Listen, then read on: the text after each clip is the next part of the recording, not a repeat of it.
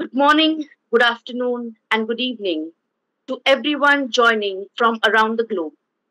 I take this opportunity to highlight the significance of one of ORF's latest monographs titled Developing a Green Taxonomy for India, a Rulebook, given what has transpired thus far and what is expected of India as an important influence on the global trajectory of climate action. As one of the fastest growing global economies, the third largest carbon emitter, and the second most populous country in the world, India's climate action will be decisive for the global calculus of climate change mitigation.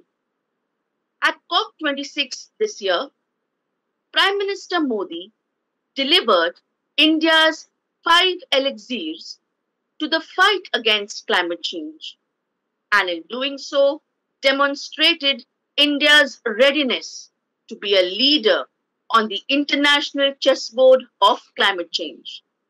The highlight was the much awaited commitment of becoming net zero by 2070. This has significantly raised India's climate ambition. Committing to this 5 point action plan while aspiring to become a $5 trillion economy will make India's development pathway exemplary in circumventing the trade off between climate change and economic growth. A lighthouse for emerging economies confronted by this trade off. India's green transition in the face of its renewed climate commitments will require several billions of dollars in investment. However, the investment peculiarities of green projects do not allow them to align with the risk return profile demanded by conventional financial institutions. However, green finance serving such projects does exist. Nevertheless, India has managed to attract only a trickle of this pool. One of the reasons limiting India from accelerating the inflow of green finance is its high risk perception as an emerging economy. This situation can be partially remedied by articulating a national green taxonomy. A green taxonomy standardizes the notion of green finance and establishes eligibility criteria for such finance. The development of a green taxonomy is likely to rule out plural definitions of green, minimize incidence of information asymmetry, and in turn, the risk of greenwashing. There are many investors out there who are keen that their investments be put to work for environmental protection, climate action, and so on while yielding monetary returns. A taxonomy can provide guidance and confidence to such investors and boost green finance. This has motivated our research on India's green taxonomy. Several nations have formulated their own version of a taxonomy. Some of these taxonomies exhibit salient features which can be incorporated into the Indian version.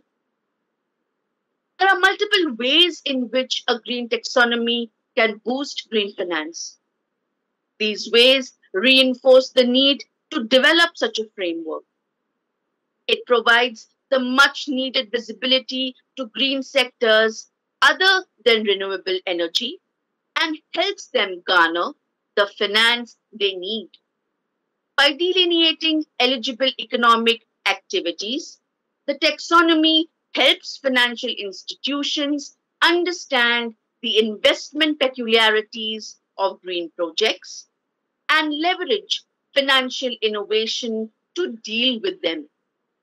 The taxonomy provides direction for developing not just green financial markets, but also the green finance ecosystem and formulating an appropriate incentive structure for promoting green finance.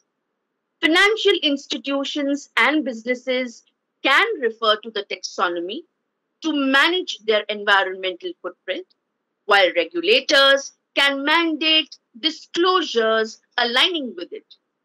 The government can use the taxonomy as a touchstone to assess the alignment of environmental outcomes with a net zero India.